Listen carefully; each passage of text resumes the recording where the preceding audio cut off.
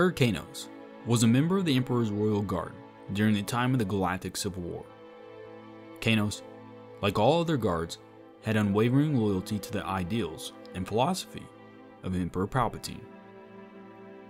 Galactic records know nothing of Kanos before he joined the Empire, but whatever his experience was, served him well, as Kanos performed exceptionally well as a stormtrooper, which allowed him to enter training for the Royal Guard. Arriving on Yankor with 43 other recruits, Kanos would survive the Squall, a dangerous arena of fighting and training in the wastelands of Yankor. Kanos would also meet Carnor Jax, and would become training partners. This team-up would give Kanos his skills for the Royal Guard's final trial. The final 8 would be paired up for one standard year to survive together. Kanos was paired with Lamet Talk. At year's end, the men were brought before the Emperor.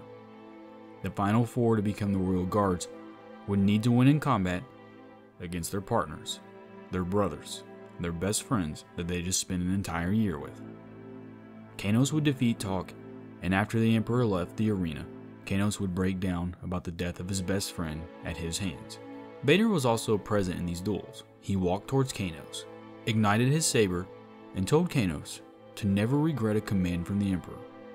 Vader would move in, and Kanos would defend himself against them.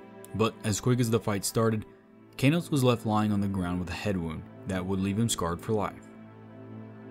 Kir Kanos, Royal Guardsman, was assigned to protect other assets for the Emperor, which saw him survive the Galactic Civil War and the destruction of the Death Star 2. Kanos would wander the galaxy living through the ideals of his Emperor until his resurrection on Onderon.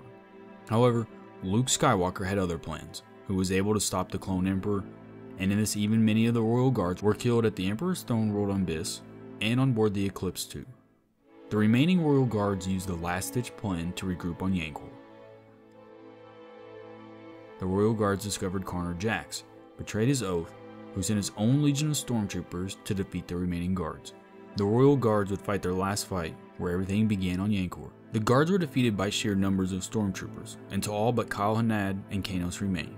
The two could see their demise, and both agreed one must escape to fulfill the last part of their oath, to get revenge for the Emperor by killing Jax. Hanad agreed he was the lesser fighter, and made the ultimate sacrifice for Kanos to escape.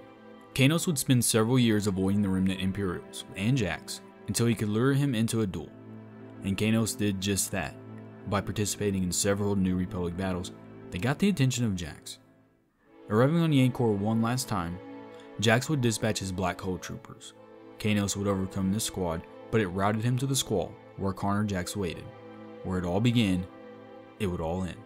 Kanos and Jax would face off in the Duel of the Ages, and just as Kanos was about to win, Jax would reveal his ability to use the Force.